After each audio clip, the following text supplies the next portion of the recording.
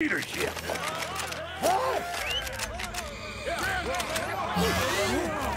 After a long wait, we finally have a Marvel movie that is experiencing great reviews from the critics and fans alike. Guardians of the Galaxy Volume 3 packs a few surprises along the way, but one of the biggest surprises has to be the sudden appearance of Gamora as a member of the Ravagers. In this video, we will try to explore the origins of the Ravagers and their significance in the Marvel Universe. Beware of a few spoilers along the way. Before we go into our explanation, we have a very small request. If you like our content, please support us by subscribing to our channel. This is a small click for you, but for us, it means a lot. Thank you, and let's begin.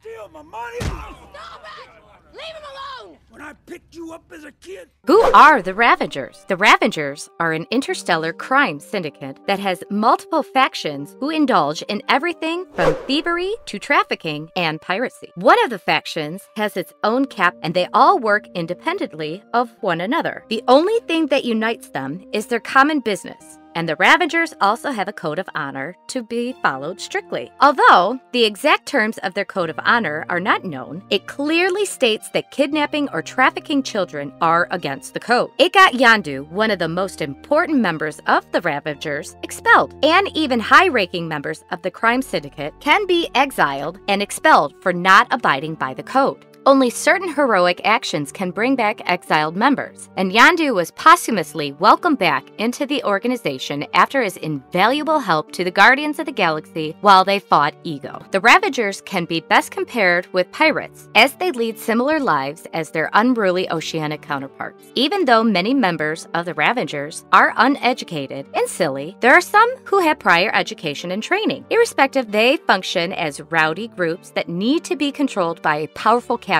The captains must possess respectable and feared combat skills to tame the Ravagers under their command, and the captains are often the smartest individuals in the group. If the captain proves to be inefficient, there might be an uprising to overthrow him from position of power. When were they first introduced? The Ravagers go back a long way in the Marvel lore because of these characters were created alongside the original Guardians of the Galaxy. When the first iteration of the Intergalactic Warrior Team emerged in comics in 1969 and ran through the 70s, the Ravagers were part of the story arc. In the MCU, however, the original Guardians team seems to have evolved into a larger group called the Ravagers. It is a common notion that the Guardians are initially one of the Ravagers, and slowly their noble mission separated them from the herd. Even in the recent release, it is a bittersweet relationship between the Guardians of the Galaxy and the Ravagers. The latter help of the Guardians in return for some favors, but they also seem to have a soft spot for the Guardians. So what are you following us for? Cause you're gonna listen to what I gotta say. I don't gotta listen to nothing.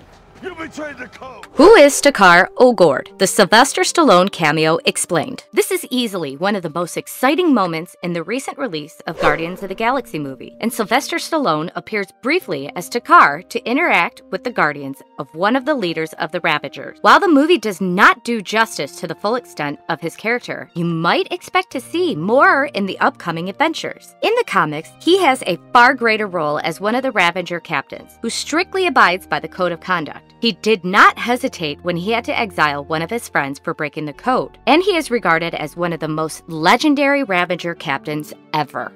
How was Gamora part of the Ravagers? As every Marvel fan is aware, Gamora was taken in as a young girl by Thanos and trained to be an assassin. Eventually, she grew up to resent his destructive methods and went on to become a great enemy of her adoptive father. She spent years with the Guardians of the Galaxy, functioning as a hero, and she was finally killed by Thanos during the events of the Infinity War. This version of Gamora, however, is all thanks to the multiverse shenanigans in the Marvel Universe. This variant of Gamora got stuck in the original timeline after Thanos is defeated in Earth 616, even though she is from a different timeline. Thus, she has never worked with the Guardians and has no recollection of her romantic involvement with Peter. She worked with the Ravagers probably because of their moral code, even in crime, which seems to be the best way to define Gamora as a character.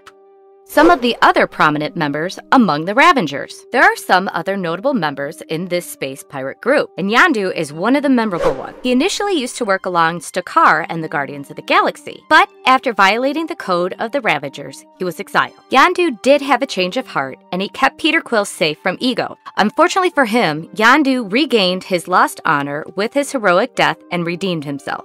Played by Michael Rooker, this character had an impactful role in Guardians of the Galaxy Volume 2. Interestingly, James Gunn ensured a subtle cameo where Yondu appears as a vision to Kraglin and guides him to use the whistle arrow effectively against the enemy. The recent release also offers a glimpse of Martin X. Tanaga, played by Michael Rosenbaum, and this crystal-headed Ravager serves as the first officer to Stakar. Charlie 27 Ravager clan was yet another distinguished faction, and we expect to see a lot more of the Ravagers in upcoming movies in the MCU. Do let us know in the comments below about your thoughts on the Ravagers, and tell us what you think about these mysterious space pirates. We would love to hear your feedback about the recent Marvel release, and do share your thoughts with us. And if you liked our content, don't forget to leave a like and subscribe to us if you haven't already. Have a good one and be safe. Thanks, everyone.